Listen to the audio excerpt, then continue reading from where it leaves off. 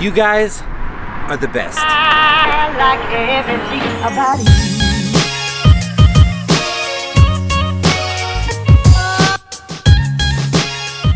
So I brought you guys out here today because I was on my way home from work. And I don't know about you, but sometimes I just feel like things are moving a little too quick, like there's too much going on. We got all sorts of fun things that we're working on right now, but man, it takes a whole lot of time, attention. I guess it felt like if I could stop, if I don't quite go home yet, time is on pause. Unfortunately, time doesn't really work that way, but it's given me the 5 or 10 minutes I needed to process.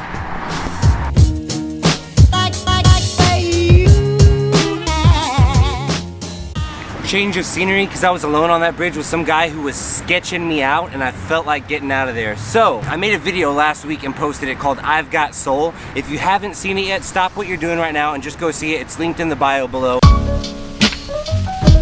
Because if you haven't seen it, literally none of this is gonna make any sense to you. If you have seen it, then you've probably got more questions than you do thoughts or statements. So I'm gonna make this week's video incredibly short for a lot of reasons, but I wanted to do my best to answer a couple of those questions for you guys real quick. The first one, the most obvious one, and the most resounding question that I've received is why, David, for the love of God, have you been so incredibly vague about what it is you and the team are working on? And honestly, there are a couple of reasons for that, but there are two that stand out.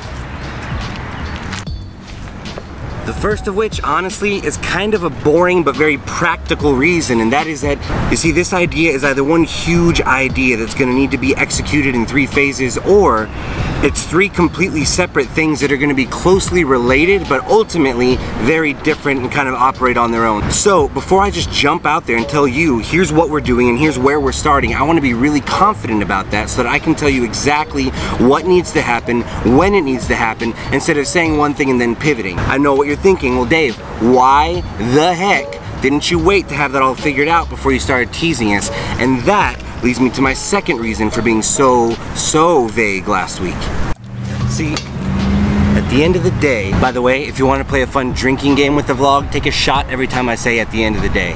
There's really 2 main types of people out there. See, there's the people who hear about something new, there's the people who saw the vlog like last week and they think, man, this is ambiguous, but it's exciting. Ground is being broken here and I want to be a part of it. I'm getting in line for that idea right now before I hear anything else because I want to be one of the first. There's those types of people, and then there's everyone else. Everyone else wants to see traction first. Everyone else wants to see a business plan first. Everyone else wants to hear the rest of this idea, wants to poke holes in it, and then once it's been vetted, once the real work has been done, you've fallen and you've picked yourself back up. Now they want to be a part of it. I know that I make that sound like it's a negative thing, but at the end of the day, I'm gonna need both groups of people. I love both groups of people, and without both groups of people, we'd all be rushing into every idea that came along without really thinking it through.